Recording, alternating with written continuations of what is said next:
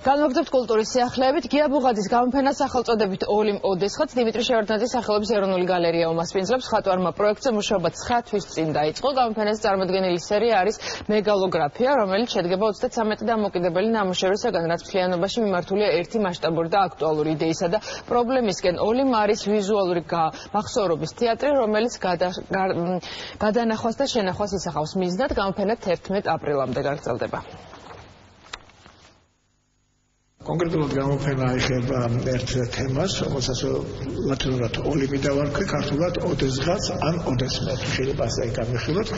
ეს ეხება მარადიულ თემებს, კონკრეტულად ეხება წმინდა წერილს, სახელობის თემები აღებული და დამუშავებულია თანამედროვე ტექნიკის და ტექნოლოგიებით.